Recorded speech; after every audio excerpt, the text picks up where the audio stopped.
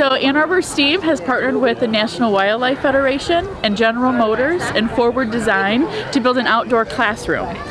One of our teachers was also an architect before, so he drew plans for an outdoor bench. And then we have some recycled containers from General Motors that they have donated that will be framing to have a garden space.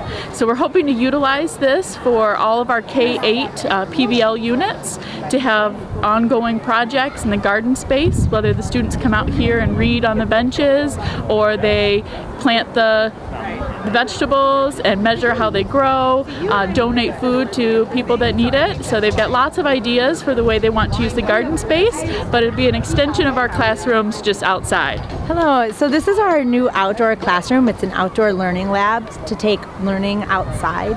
So whether it be art projects, science projects, mathematics, whatever we're doing, we can take it outside. And so we have Forward Construction is helping us build it.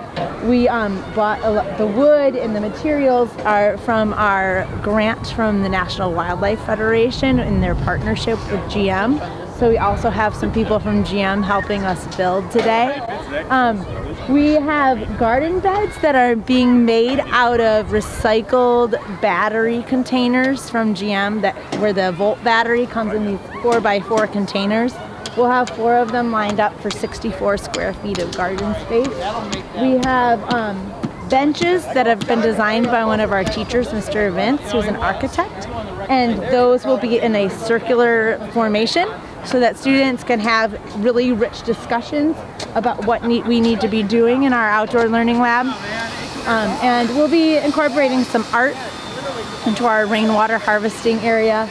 And over behind me, we also have some space where we'll be building a composting station and we'll be putting in some pollinating plants.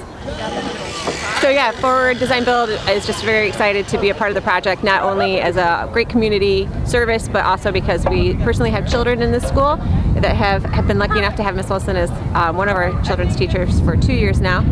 So we're very excited that all 3 of them are going to be able to use the space as well as the entire school.